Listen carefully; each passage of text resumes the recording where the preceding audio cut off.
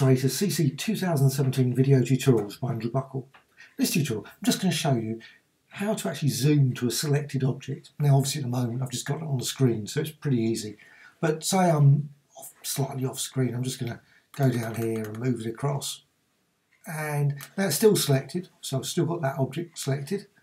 And now, if I actually go to Command or Control, depending if you're on a Mac or PC, and then plus, click that, and straight away it will zoom in right to the centre for that currently selected object. Really useful, great for, I'm just going to quickly show again, just go over to another one over here, just going to select that, so select the text, and again I'm just going to go off somewhere else, and then Command or Control again, plus, and straight away it goes to the text there. Hope you found this of interest. Thank you much.